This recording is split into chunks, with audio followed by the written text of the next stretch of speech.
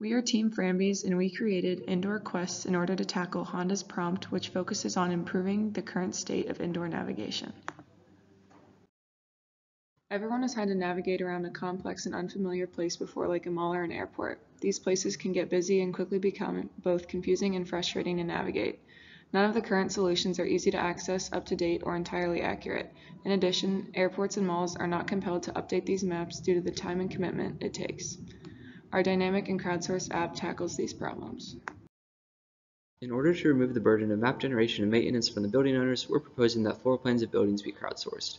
As the user walks around an unmapped area, the map is updated to reflect that the user has used a valid walking path.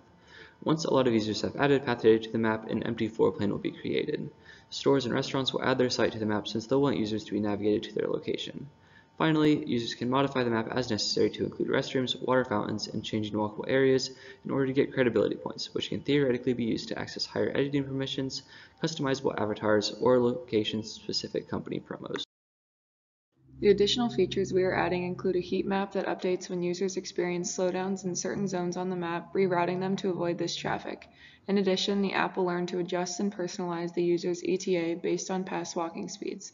Lastly, if a user has accessibility challenges, there is an option to enable the route, which avoids the use of stairs.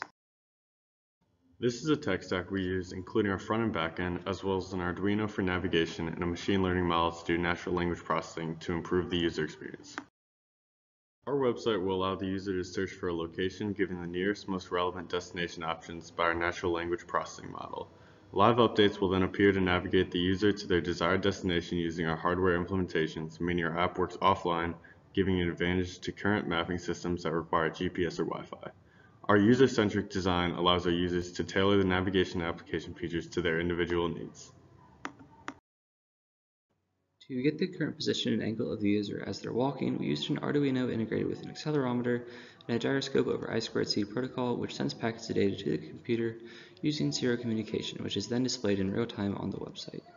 And we'll show you how this all works together in this demo right here. Let's say I'm lost in a complex environment. I'm trying to make it to the bathroom. So I can type in bathroom into the search bar. I can press search, which will generate the fastest possible route to the bathroom. I can then press start route, which will then let me start my path of walking towards the bathroom.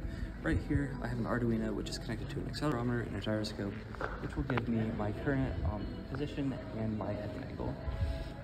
This data is then sent over to my computer, which can display it in real time to show me my point along the path. Once I've reached the green, that means that I've made it to my final destination, the bathroom.